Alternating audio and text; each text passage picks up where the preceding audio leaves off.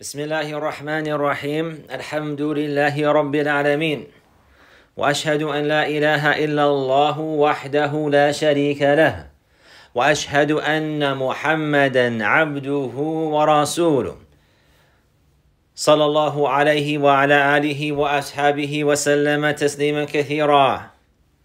أما بعد, we have today a very important lesson continuing the discussion about Al-Asma' Al-Husna was-Sifat Al-Ulya, about the most beautiful names and lofty and high exalted attributes of perfection, the names of Allah subhanahu wa ta'ala and His attributes and descriptions and characteristics and traits subhanahu wa ta'ala. And we have today a very, very important narration, a narration that is authentic, and it is with regards to the terminology of the scholars of Al-Hadith, Hadithun Maqtu'. What does that mean? This very important narration that is authentic, it is Hadithun Maqtu'.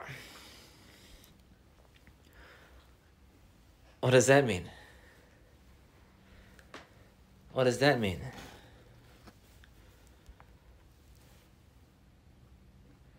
We have learned about hadith before, and we have seen that there's al-hadith al-marfu' and al-hadith al-mawquf and al-hadith al-maqtu'. What is the hadith al-marfu'? That is the narration from the statements or the actions or the affirmation of Prophet Muhammad sallallahu alayhi wasallam. This is not a hadith al-marfu'. This is Nabi Allahumma barik, from the tabi'een, or those after them. Hadith al-marfu' is the narration of the Prophet Muhammad sallallahu alayhi wasallam. Al-hadith al-mawquf is the narration of one of the companions of the Prophet sallallahu alayhi wasallam. Wal-hadith al-maqtu' is a narration of the tabi'een or those after them from the atba' tabi'een and so on and so forth. Radiyallahu an al-jami'. So we have today a very important authentic narration from Al-Imam Maalik, rahimahullahu ta'ala. Al-Imam Maalik, he is Imam Dar al-Hijrah in his time. And he was the Imam of Al-Madinah. And he is one of the four famous Imams that are followed until this day. Rahimahumullahu jami'an. His name is Maalik ibn Anas. Al-Imam Maalik ibn Anas. Al-Imam Maalik ibn Anas. Naam, Imam Maalik. He died in the year 179. He is from the Atba' Tabi'een. He's from the Atba' Tabi'een. Meaning he heard from the Tabi'een and he learned from the Tabi'een. He learned from those who learned from the companions of the Prophet sallallahu alaihi wasallam, and he was the Imam of Al-Madinah in his day, and he is an Imam from the Imams of Ahl Sunnah until this day. Rahimahullahu ta'ala. This is a very important narration.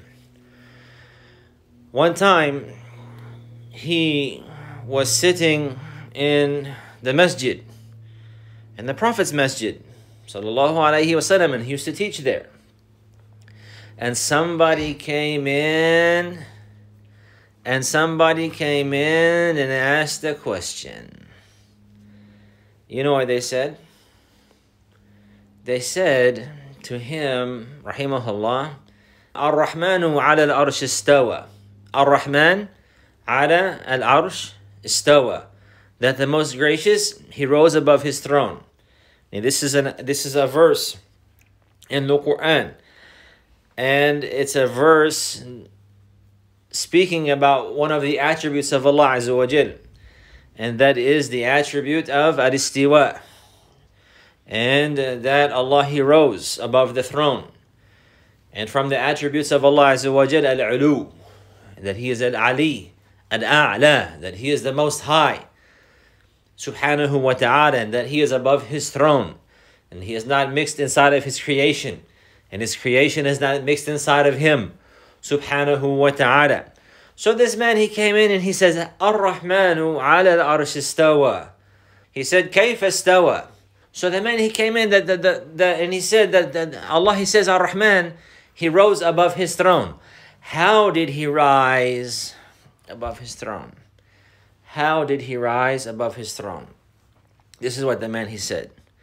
At this time, Imam Maalik rahimahullah ta'ala, he lowered his head and he became very upset. And this man is saying this very strange statement. How did He rise above the throne? How did He rise above the throne? And then Imam Maalik rahimahullah ta'ala, he looked up and he said some very beneficial statements that are a principle for Ahl Sunnah with regards to understanding the names and attributes of Allah Azza wa Jal. He said, rahimahullah, Al-Istiwaa ma'lum, that the rising above the throne, the rising is known. The rising is known. Al-Istiwaa ma'lum.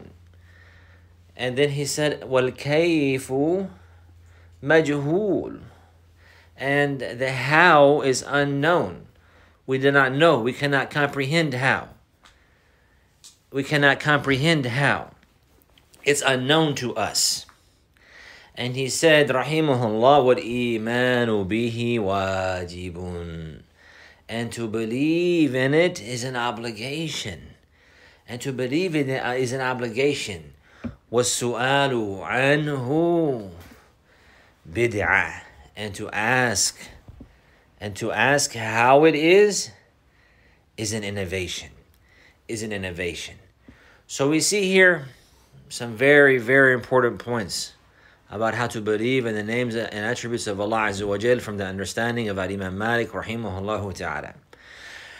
Al-Istiwaa, rising. It means to rise. In the Arabic language, it's known. Al-Istiwaa, ay irtafa'a wa ala.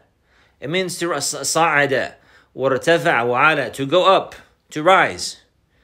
So Imam Maalik, he mentioned that. Al-Istiwaa is known. We know what Istiwaa means. Istiwaa means to rise and to go up. To rise and to go up.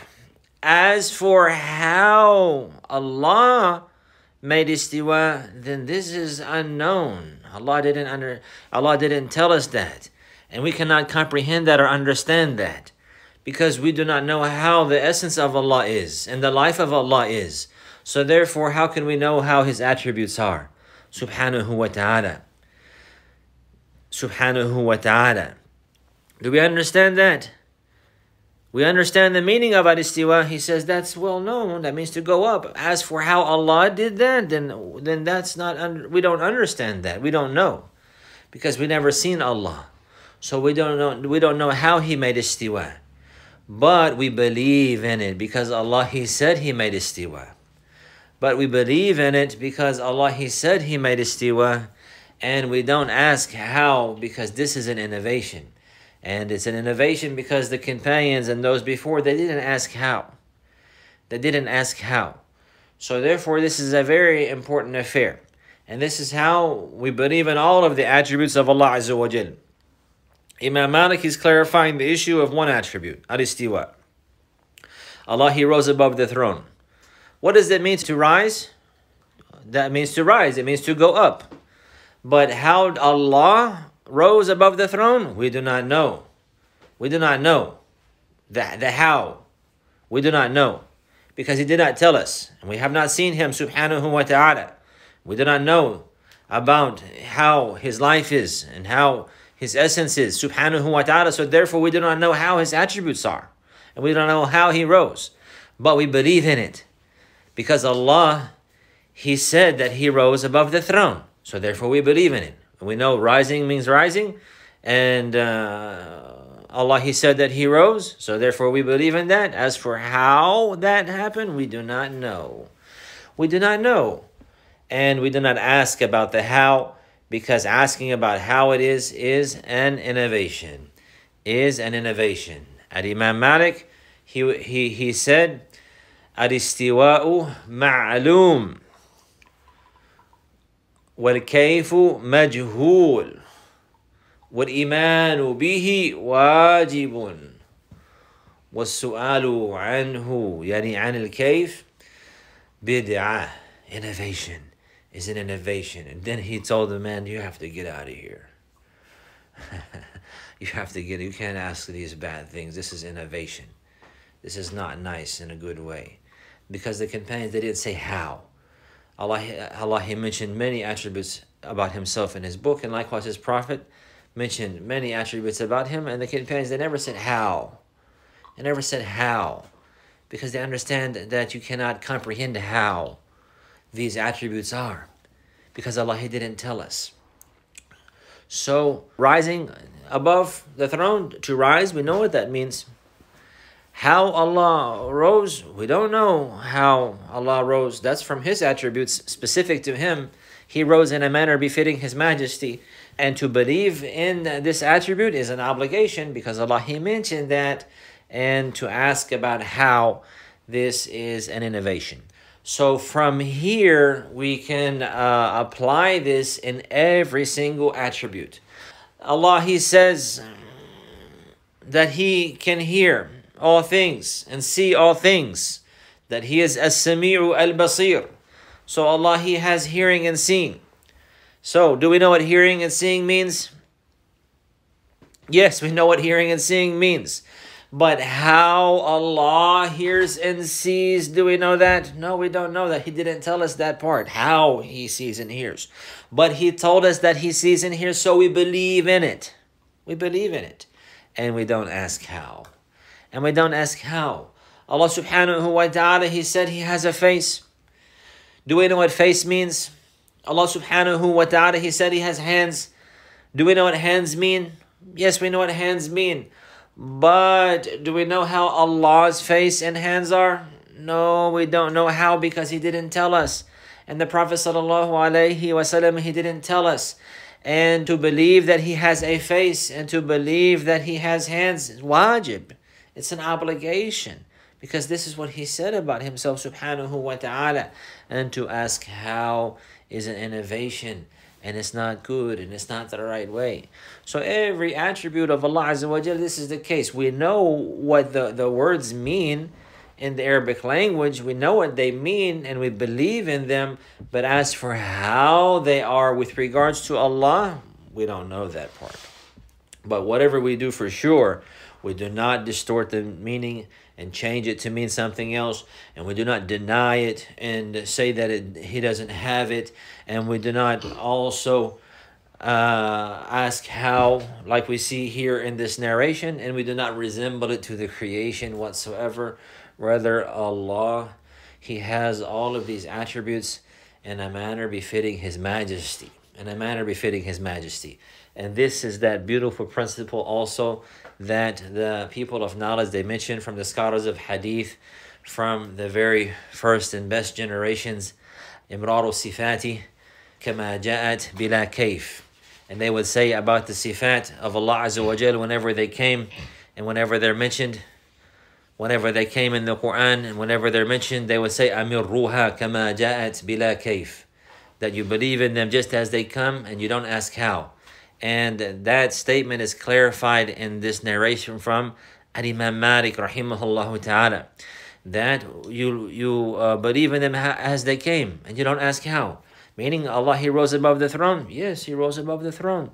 And we know what rising means. No, yes, we know what rising means. And we know that Allah, He did that. Yes, we believe in that. As for how, we don't know. We don't know. Because Allah didn't tell us. And we do not ask how. We do not ask how. So the human being, his eyes and ears, the eyes and ears, they have a limit. And likewise the mind. The eyes and the ears, they have a limit. Likewise the mind. Like your eyesight, can you see all the way to Canada? Can you see all the way to the masjid from here? No, you can't see all the way. Can you see all? You can't even see all the way to the backyard. There's walls there, right? Your eyesight is limited. Your eyesight, even if you got out into the open street, you can see all the way down so far, and then your eyesight stops. It doesn't keep on going. Your eyesight has a limit. You can only see so far. Everybody's eyesight is like this. They can only see so far. They can only see so far. Likewise, hearing. Your hearing, the ability to hear only goes so far. Your ability to hear only goes so far. You can't hear everything. And likewise, you can only hear so far. So people are talking a little bit further than you can hear, and you don't hear them because your hearing doesn't reach where they are. And likewise, the intellect and the mind, it has a limit. You can only reach so far. You cannot comprehend everything. The mind, it has a limit. So therefore, we stop at the limits. We stop at the limits in trying to understand the names and attributes of Allah. We can't understand how they are because He didn't tell us how they are. So we stop at the limits, and the limits is that we know and we affirm what He affirmed in His book. And we believe in that, just as He has affirmed it. And we know what the words mean, and we understand them, and the meanings of those words. But as for how they are with regards to Allah subhanahu wa ta'ala, we do not know, and we cannot comprehend that because He did not tell us. We have never seen Him. But if we believe in Him and we obey Him and we follow His path subhanahu wa ta'ala, then we will see Him in the hereafter. And this is the greatest of all rewards that we hope for. And this is why we learn about Him. And even in this life, of course, you can't see Him with your eyes, but the more you learn about Him, you can see Him with your heart, meaning you have knowledge of Him, and you will know Him by His names and attributes, and you'll know Him by His power and His strength, and know Him by His mercy and His kindness, and you'll know Him by His help and His aid, and you'll know Him by His beauty and His mercy subhanahu wa ta'ala. And this is from knowing Allah Azza wa Jal. The heart will know Him and love Him and worship Him. And this is why we're learning about Him, because we love Him subhanahu wa ta'ala, and we want to know Him and obey Him, and we believe in Him, and we ask Him to guide us and to make our hearts firm, and to fill our hearts with the love of Allah and the knowledge of Allah and the knowledge of His Tawheed, and to give us a good and a proper understanding of His names and attributes, and to make that knowledge beneficial for us. And a reminder that there is no class next week. And next weekend there is a dawrah, a seminar, inshallah, in Masjid Tawheed. And we encourage all of you to participate and to join us and to come to the masjid if you can for the classes, or at least to listen online. هذا وصلى الله على نبينا محمد وعلى آله وصحبه وسلم.